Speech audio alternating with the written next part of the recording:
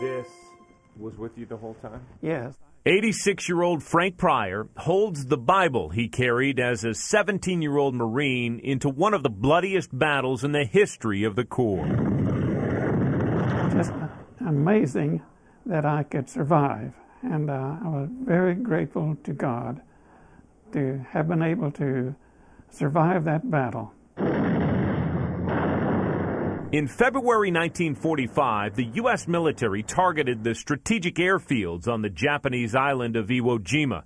Its longest point measures just 3.5 miles. The widest, only 1.5 miles. It just seemed like it was going to be a piece of cake to take that island, but it was no piece of cake. 22,000 Japanese soldiers lay in wait. They were not on Iwo Jima, they were in Iwo Jima. A network of underground tunnels stretching for miles camouflaged the enemy force, all motivated by a resolute general. He said, "Kill 10 Marines before you die." And they were all there to give their lives to for their country, to save Japan. Just coming ashore almost killed this artilleryman. Mortars were falling around, and when we were out on the ship, we could even hear bullets hitting the ship.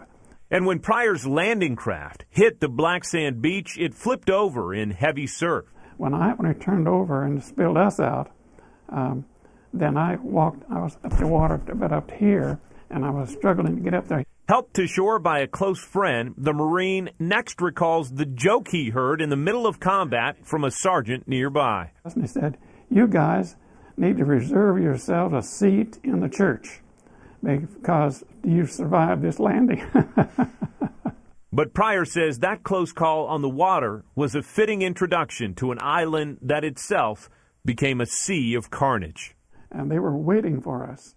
And they waited until the island was just full of Marines before they even fired on us. It was just a killing field. It was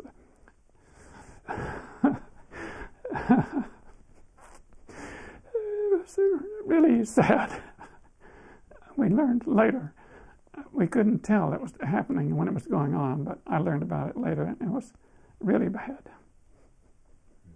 The casualties were staggering. In this comparison with the recent war in Iraq, you can see that battle lasted more than 3,000 days.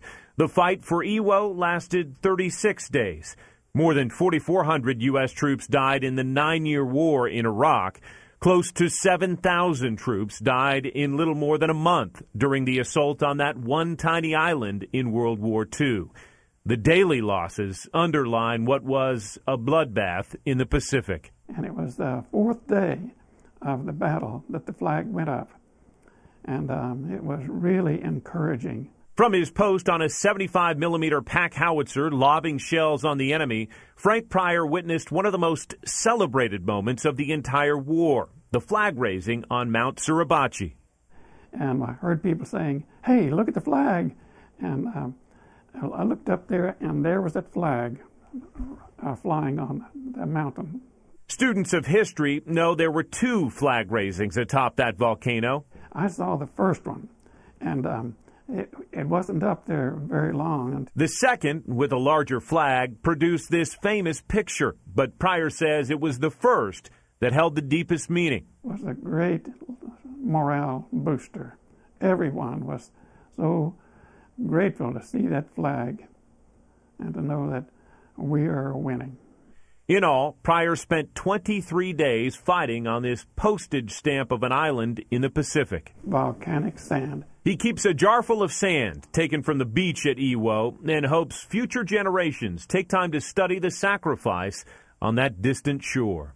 And I hope someday that the schools will do a better job of educating the students, the young kids, about what really went on this great battle of Iwo Jima.